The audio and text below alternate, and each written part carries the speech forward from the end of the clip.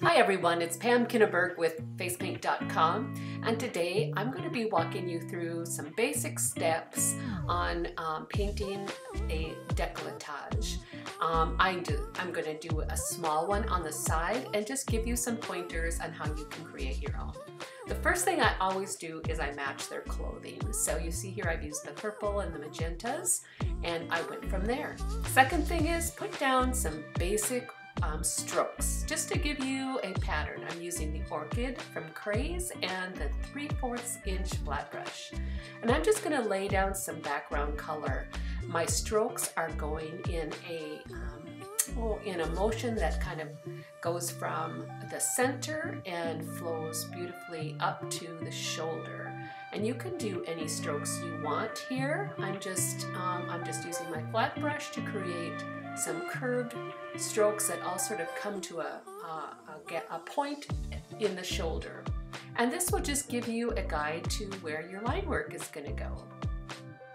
The next thing, I add a stencil. Find a really pretty stencil if pretty is what you're looking for. These stencils are the Frisbee stencils, and they have a variety of beautiful designs, and so I'm using the one called Crown Swirl. And I'm using a flat Kabuki brush with magenta from Kraze, and I'm just brushing over the stencil.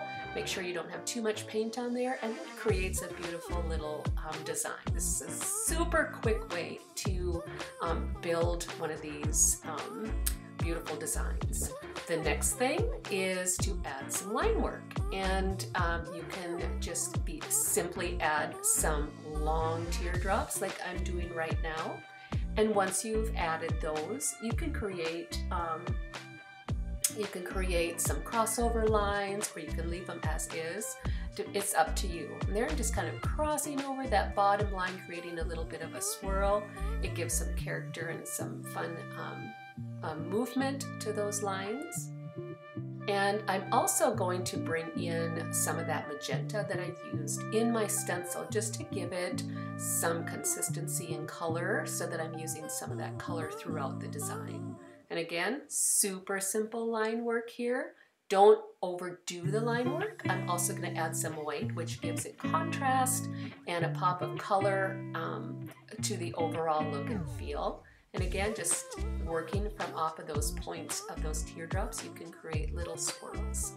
The last thing I'm going to do is I'm going to put some glitter, and you know everybody likes glitter, and I'm using the Vivid glitter glue right here, and I'm just going to put some glue on the areas that I want my glitter to go on.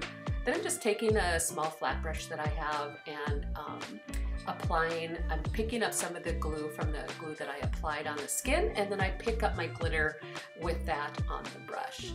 And just kind of move it into place there, and once you've kind of got it where you want it, you can just kind of brush off the excess. And there you have it, a beautiful design. Any lady would love this, so happy painting!